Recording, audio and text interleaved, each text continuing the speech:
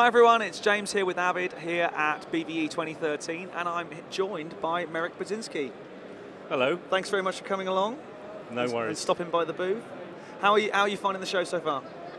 Believe it or not, this is the first place I've stopped, so very good so far. Excellent, it's always a good thing.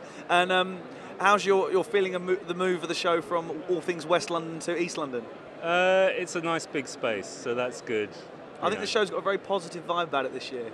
Yeah, well obviously, I mean, you know, things are kind of getting better even in these dire times, financial times. Post-production and production is kind of going ahead full steam. Great stuff. So you've been an avid adopter and an avid user for quite a while, yes? Yeah, 21 years to be exact, since 1992.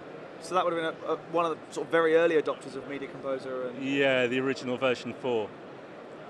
So obviously we're here celebrating all things Avid and 25 years of Avid.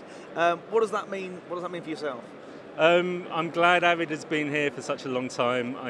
Just to me guarantees it's going to be here for an awful lot longer. So I picked the right system because originally I started on Lightworks and then I went to Avid and I've stuck with it ever since. Great stuff. How do you see things like the cloud and cloud technology affecting obviously the environment we're in post-production and film and television?